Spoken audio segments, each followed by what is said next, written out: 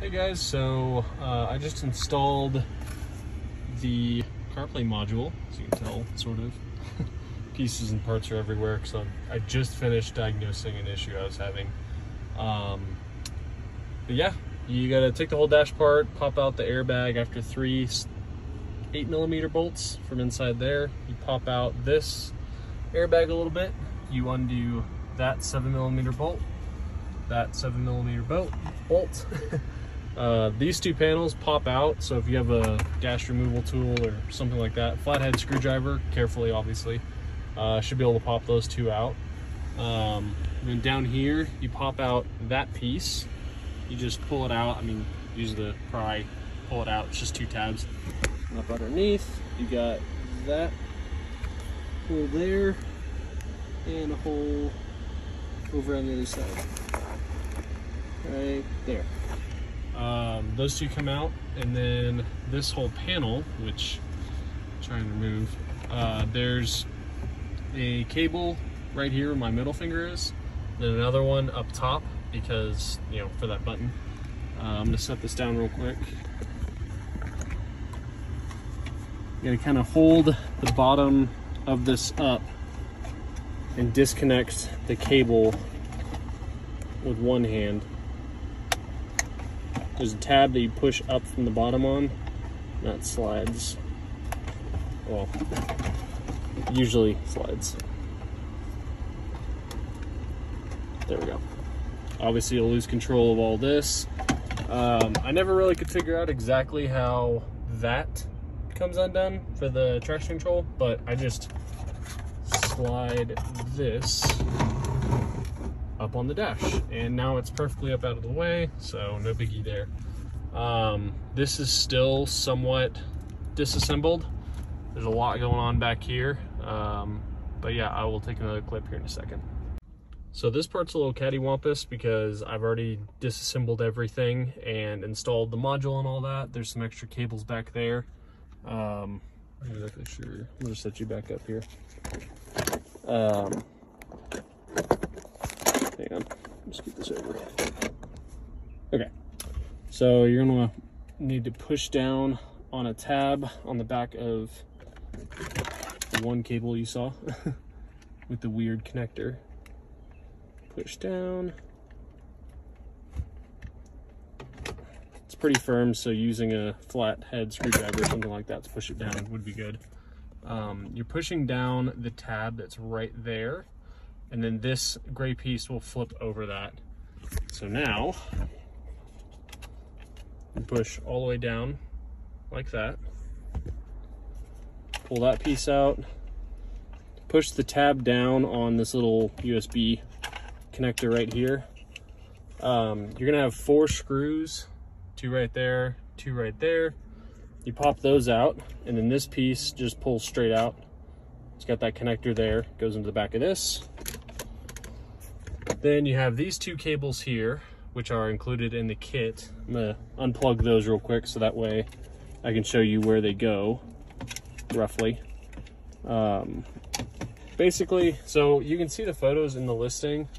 This is the Sync 2 module here. The back side of the new one. The old one looks like this on the back, so it's missing a couple of these key connectors that they have, so you can add cameras and all that fun stuff. So set that back there. Got a little screen protector on there, so it's an extra glass piece. These 2 cables are the factory ones, so you can just kind of tuck those to the side as best you can, I guess. It's kind of hard to, there we go. This one here, they got a microphone included. That's this bunched up cable right here. I just have that running around over here, and I'm gonna tuck it in all nice. I've already bolted this thing back up, so give me a sec. I'm gonna undo these 4 screws right there, there, and there, and then I'll show you how it plugs up in the back. Okay, so I've got all the screws undone. This, for reference, is the old one. You'll notice that right here is where the ribbon cable plugs in, and this is where the other ribbon cable plugs in. You'll be undoing those. This one, well, here, I'll just show you. flip it over. So this one, the new module, has that orange cable that plugs into that spot, not the one back there like I originally thought it was. That's why my touchscreen wouldn't work. But the spot where it's at is where it should be. Then there's this ribbon cable here. You just pull this black piece up, it goes up in a 90-degree angle, and then you just kind of wiggle the ribbon cable out from this assembly here. So this is obviously what it will look like, finished product with the new module in here. Obviously a lot more beefy than the original Sync 2. Yeah, so those two ribbon cables go in there. Get that out of the way. To reassemble this, you have 4 T-10 Torx screws. One right there, here, right there, and right there. So you put those 4 in, and then these brackets go back on as well, which they should look like this. They attach to these holes right here. Oh, sorry. Like that. It's a little difficult because I got the center console in the way. Sorry, no, it's those two down there. You screw those in with 2 Torx, so T-20 Torx screws, these black ones right here, and then same applies for the other side. Point of reference is this piece right here, marks the bottom, so you want to make sure that this stud piece is on the top, so no stud down here.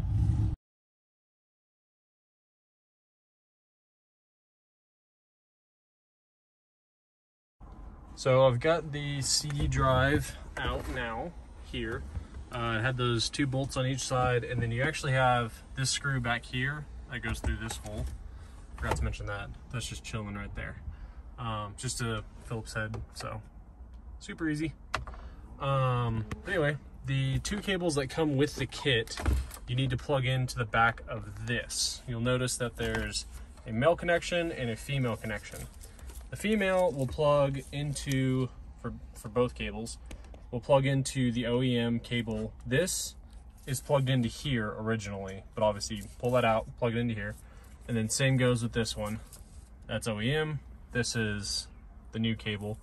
You don't touch those two, those are good where they are for the antenna for, I think, Sirius and just, you know, regular FM. This cable here, which is the far left one, has, I think this is for like a front camera or something like that, and yeah, reverse detect, AC 12 volt, ground, all that kind of stuff. So there's all that, those goodies right here. Yeah, this you plug into the left side down here in the back of this panel of the new module, and then this one, this other cable here, goes down to this. And this is what the microphone, this is what the microphone plugs into, and this just goes into the back of the module there.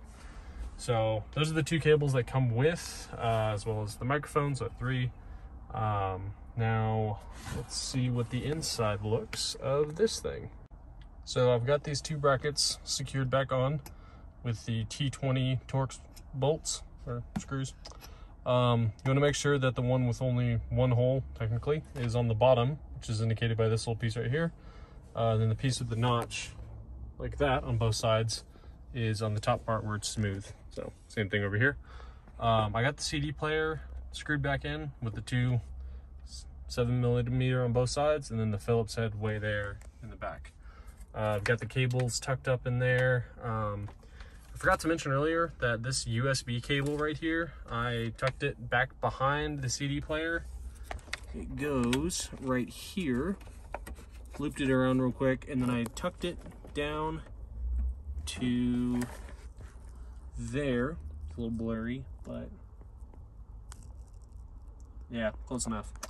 But that basically goes out to right here, so you can adjust the length as needed. I'm just gonna have it there for right now since I've been testing. It's got wireless CarPlay, so you don't even need to plug in. So yeah, you can just do it that way. Have this as just a charger cable, so it's quicker. So now you're gonna plug this cable and this cable into the back of this in their respective spots. As you can tell, one's bigger than the other, so it's literally impossible to mess that up. So hopefully you don't. Yeah, plug those in, and then I'll show you the next clip, which this will be put back into there. All right, so I've got these reconnected in here and gotta hold this up, but that piece there, you're gonna take these 4 Phillips head screws, thread them, or just drop them into all those 4 slots right there, and then you're going to plug the bottom of that in to that connection right there. It's got 2 little pilot stubs that go into holes left and right of that connector, and those are where the screws go in. You want to make sure that those connectors are at the bottom part, like down here on the module, because it'll be like a millimeter or 2 off to the side, left or right, I can't remember which side, and it won't plug into this connector here or slide into the holes, so you'll know. So I'll do that now. Okay, so I've got this screwed in here with those 4 longish screws.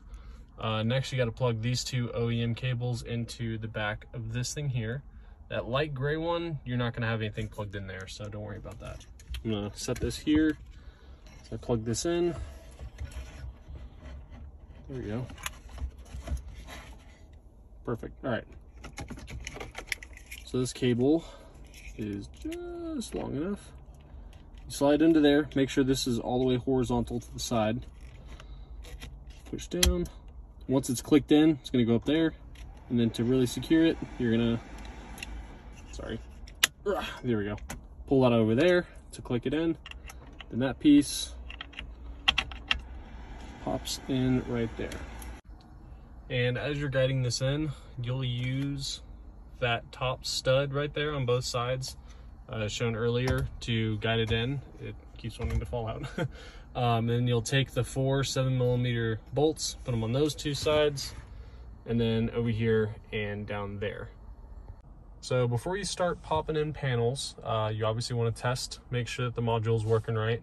I had to unplug the orange cable because I plugged it into a different spot, and so my touchscreen wouldn't work. But I got it figured out, so obviously it's working great now. Tuck the microphone roughly where you want to put it, route the cable and all that fun stuff.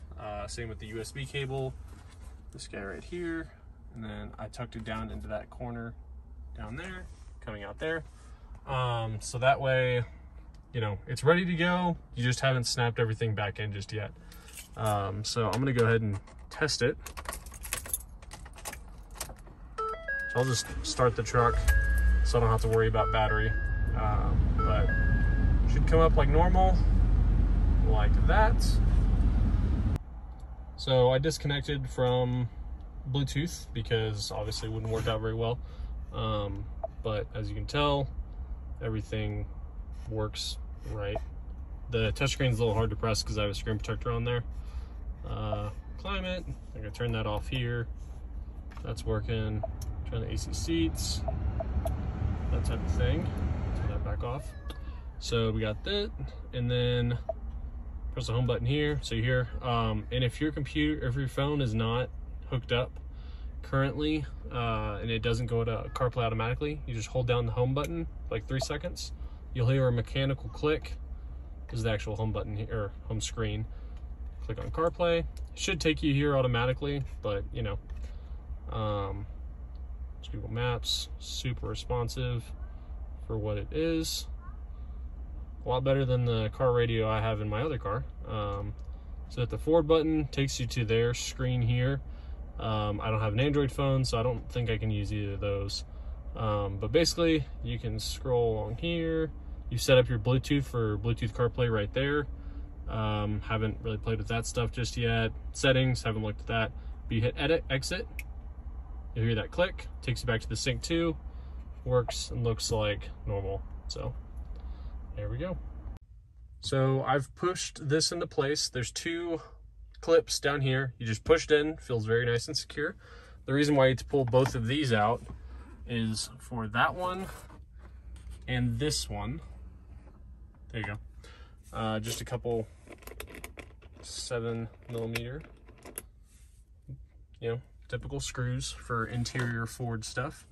You'll just screw those two back into there, and then you will be done with this part, with the exception of this piece right here. This just 2 clips, pops underneath and pops into place, which I'll just do that later. But yeah, once that's pushed in, you will then go over here. Like I said, I have my microphone right here, so I'm gonna route that. I'm just gonna set it somewhere in this area. I'm not too worried about it. And then I'll pop that into place after that screw's put in. And I'll put that screw in over there, pop that piece back in, and then I'll show you all the airbag part next. So for this part, you're just going to push in the bottom left and bottom right. Perfect, nice and flush. Now you're gonna put the 7mm bolt there and right there. Don't drop the bolt, because I just had to completely pull this piece out and unhinge or unbolt the entire radio, lift it up, and pick the bolts off the top of the CD drive. So be careful with that one. So this is popped back in place. I've got the 2 bolts popped back in, or just bolted back in. This piece, I don't really have any need for it to be out anymore, so you can just pop that back in, just like that. All good down there. That will be the last step, because there's extra bolts you gotta do. Basically, you're just sliding that back in, pushing it in, making sure that it's snapped back in, and there's 3 bolts up underneath. This part, however, is a little bit different, because I've got the microphone running around, and eventually I will be closing it, and then the microphone will just be kind of chilling right here, which I'm fine with. It comes with this little handle, which just slides in. Might be hard to do with one hand, but anyway, you get the gist of it. This slides into that, that slides into this, and then that's some sticky adhesive right there, so you can stick it right there if you want to. I just am not a big fan of adhesive, but yeah, I will work on getting that. I have the wire routed from like up here around the vent down to here, so I'm gonna get that tidied up real quick, and then I will continue on to that part. All right, so this was just popping into place. You kind of have to pull up on this plastic piece here. It also just pops into place, just to route down the cable here, and then you will pop that back in, push this in, so now it's all locked into place. So now we're gonna go over here, pull this back out, pull that tab on that side, and that tab on that side, which I'll need to pop that back on. And then do the 3 8mm bolts for the airbag, which, like I was showing, you just pop that back into place, obviously very carefully, because that is a big kaboom in there. Yeah, I'm gonna go around to the passenger side and do that, because that makes more sense. So before we put the airbag in, there are 2 gold screws that you're gonna put there and there once this is already snapped back into place. Now we're gonna work on getting the airbag put in. Slide that in, push the down bottom part first. There we go, all done. Now we just need to put these 3 8mm bolts into the bottom, which I will show here shortly. It's up in that silver box, or not box, silver bracket. So now that we have the airbag in here, I went ahead and put those 3 screws in, which you will see up top there in that silver bracket. Tighten them up pretty good, because right above that is your air compressor, not your air compressor, airbag. And you obviously don't want all of that coming out at you. But besides that, all this is put back together, with the exception of these 2 screws there and there. And then you simply just pop this piece up under there like that, and then you're all done. All right, so at the end of all this, you're gonna have this extra bracket that they included, which I don't know what application it's for. It's probably a different model or something. And then your old Sync 2 module here, so dinky and small. Yeah, this is it, put all back together. Just got the microphone stuck over there. Pretty sure it's just for Siri anyways, so I'm not too worried about that being in good section area. This piece is missing. I'm working on a other project over there. That's where those 3 screws are still there for. That's popped back in. It's all together. Everything is back in its place. So now I'm going to give you all an idea how this works. Boots up like normal. Takes it over to Sync 2. Put it in reverse. Works perfect. It's a little bent because previous owner hit their trailer. If you hold the home button there for a few seconds, you'll hear a mechanical or electrical click. You'll have CarPlay, Android Auto, mirroring, Bluetooth, video, right view, all that kind of fun stuff. My phone is hooked up via Bluetooth, so as you can tell, cable is right here, going over there. Well, it killed that last video because CarPlay was connecting Bluetooth. This is the cable I would be using for hardwired, but it's, you know, not being needed because this has wireless CarPlay. Yeah, works great. Really good refresh rate for what it is. Send that over there, drag that around a bunch. Google Maps is just kind of goofy in its own way. To get back, you press the forward sync button there. This takes you to its home screen where you've got music, CarPlay, Android Auto. The Bluetooth setting was over there. Video, right view, exit, settings. Haven't messed with that yet. I'm gonna take a look at it real quick. Navigation volume. Just some cool stuff like that. Hit the home button, takes you back here. Yeah, CarPlay will take you over there. Bluetooth, you're gonna need to set up your phone. There we go, so blurry. For wireless CarPlay to work. Hit exit, you'll hear the electronic click. It'll take you back here to the main homepage where everything works as it should, like it's a regular Sync 2 device. So there you go. Love this kit so far. Can't wait to test it out on a road trip and just use CarPlay in a vehicle that didn't have it originally.